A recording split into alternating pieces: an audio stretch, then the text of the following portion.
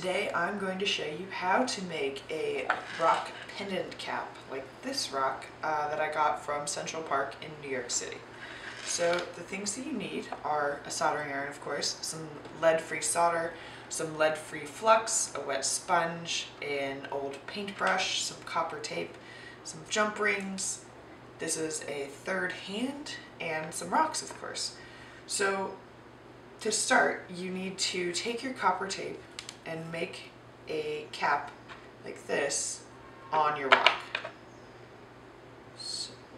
And the copper tape is really easy to tear, so that's nice. And once you get one piece on, you just push it down.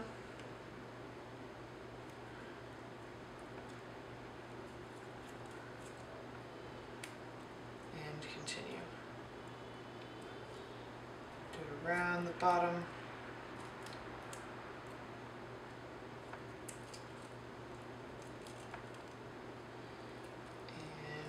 Tear it off. And flatten all the copper tape around the rock, and there you've got a cap. Okay, so once you have your copper tape cap, you want to take your rock or your coral or whatever you're working on and put it in your third hand. Then you want to take some of your flux, a little bit, with your paintbrush and cover the copper tape in the flux. And this will allow the solder to stick to your copper tape. And whenever I'm doing like a big batch of this, I will, wear a scarf or something in front of my face just so you don't inhale any of the fumes. And you can wear gloves. I just find gloves really, really annoying. So just try not to touch any of the chemicals or the solder.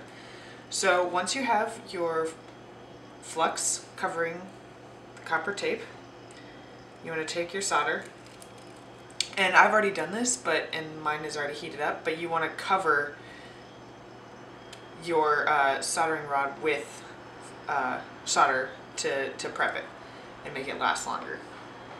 And so then you just put the solder on the soldering iron and you'll get a bead of solder once it's heated up, and it'll fall in there, and you'll be surprised by how much one bead of solder will cover on your copper cap.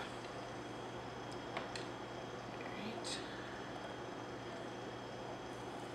So there we go. Covers a lot.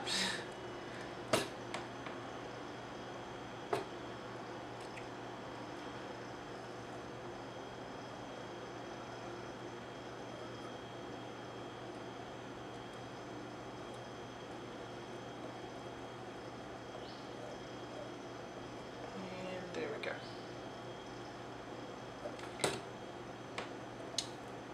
So sometimes a little bit of the solder will drop off. Just let it cool, and then you can just put it over on your wet sponge.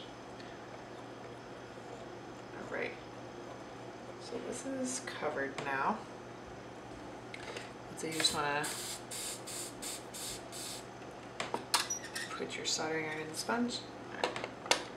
See, this will just come right up and you can save it for later.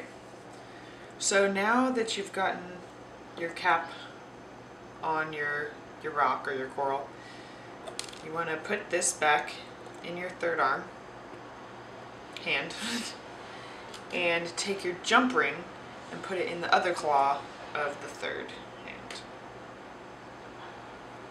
And then you want to rest the jump ring just where you want it to go on your rock.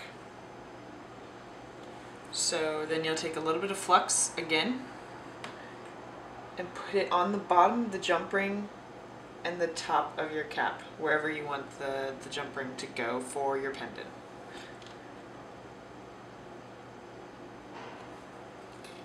Then you can take your solder again, heat it up, and just let gravity push it onto the jump ring. Come on.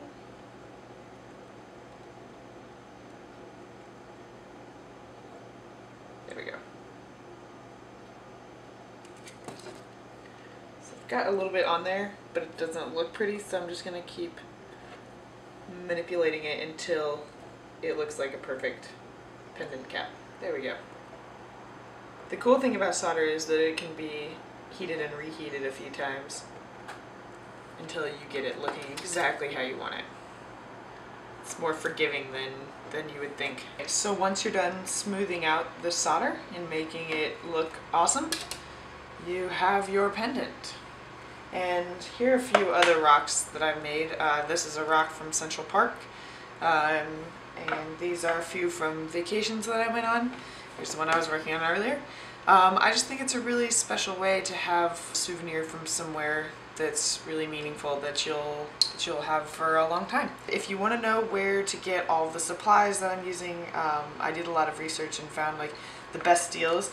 Just visit my blog and you can click the link in the description of this video.